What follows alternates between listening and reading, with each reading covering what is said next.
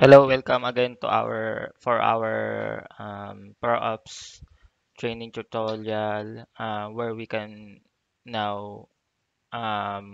will now create a data table, filtering data, edit, delete, add, etc. So in our previous training, we build a main page where all the buttons here, and then we build a second screen with an add item. Now we will build a data table.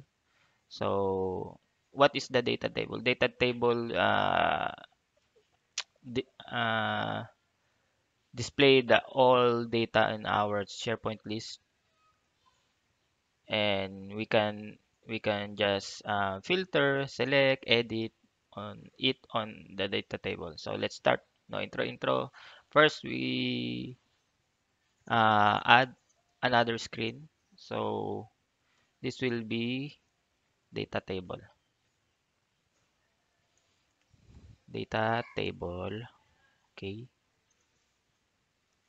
then I will name this to data table. Then I will change the font size to 35 and bold. Okay, and then I will copy again the our background image and then reorder to send to back. Okay, and then I will insert data table, of course, data table. Then I will just adjust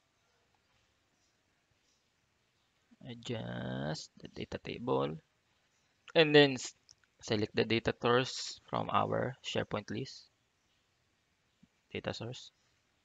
And then I will change the color to white.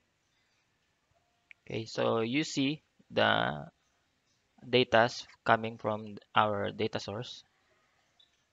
It it is displaying here. So when I play that, it is selected. Okay, so if you want to add a column, for example, I will add I will create a column for um, um, comments, comments, single line of text. Okay, okay, comments. Then you just need to refresh your data source. Refresh. Then after refresh, go to select the data table. Make sure that it's selected. Then in your data source, click edit fields and then add the add field. And okay, then type comment, search the comments. Okay, and then add. Okay, it's now added. So if I play this add item, sorry, it's it's not update. The add item is not updated. So go to add item, click form, and then edit fields also, and then add field comments, that. Okay, so go back again. Let's try add item, training 1, 14, completed, then testing only, then submit. Let's try if it's now getting the comments. Testing only, okay, it's working. And then we go to data table screen and it's now live. Okay, so that's the data table. How um, how to create a data table, and then um, we will create a filtering the data table. So we insert a drop down box. We will now insert drop down box for status. Then I create label status. I'll change this fill color to blue. Sorry, fill status. Okay, and then I will insert a text input. So you can just search.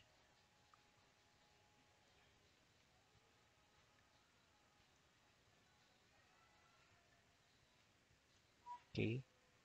Um, hint text. I will just search people, and then I will create a icon. Eh,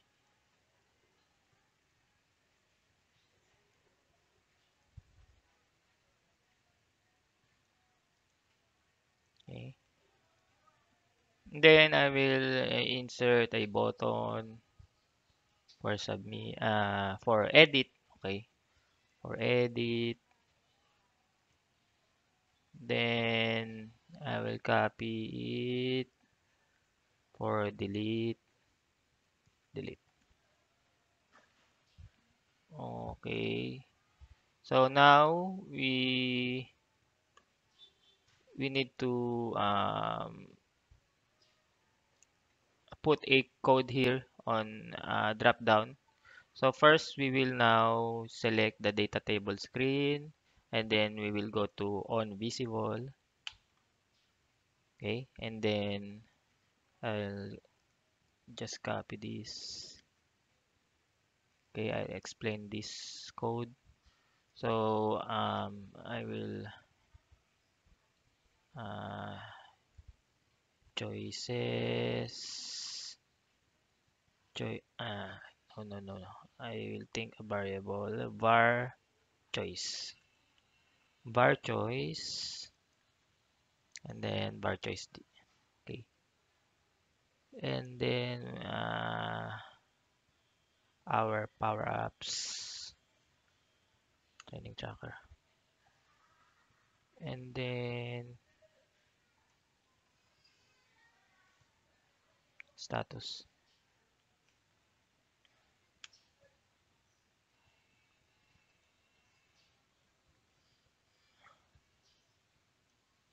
status dot value. Okay, so what is clear collect? So clear collect, clearing the variable, and then collecting the uh we just add a all item on the choices on this. We will need we will just um displaying the choices in status like completed, exempted. Okay, so we just need to, because the status has only completed and accepted, there's no all um, choice. uh, we just just add a result for all. So and then we just add the existing choices. So this is our data source link, and then the status column, and then the value. So that is on visible property of the our screen, and then the variable is var choice. We will just copy that and then paste it here. We will select the drop down, and then on items, just paste the bar choice. Okay, so let's go to another screen and then go to all screen. Oh, okay, you see the status here now is all completed and exempted because it gets the choices on our status column on data source, and then add a all, additional all. Okay, so let's now move to data table where we can add a formula to connect the filtering and the text box. Okay, so just need to copy this, and then on the data table make sure it's selected, and on items property paste the code. So PowerApps, we'll just need to select our data source first, and then starts with um, status status dot, sorry.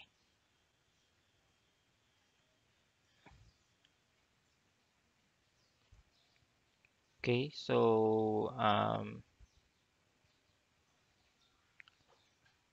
I just sorry, so I just modified the codes here. So filter, okay, so power ups training tracker, and then starts with, so we need this starts with to bypass the delegation of um, power ups.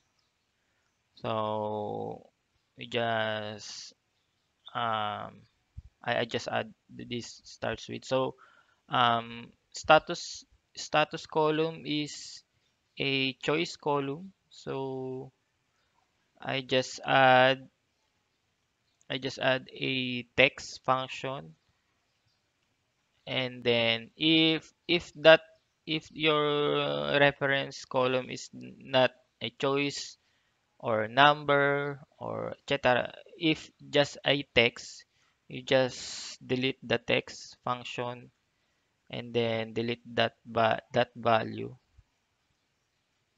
So for example, if it's comment, just type comment, just type comments. Okay, but if is a choice column value, just add a function text, then status, that value, sorry, that value. Okay, and then substitute,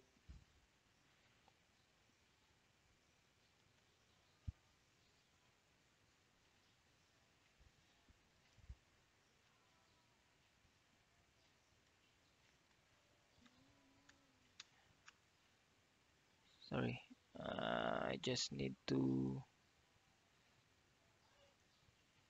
okay, so starts with value, status, and then substitute drop down, which is drop down one. This is the drop down one.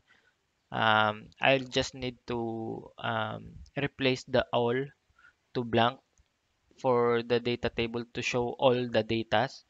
So that's the um, trick on displaying all items. So I just replacing the all to none, and then starts with, I just um, adding,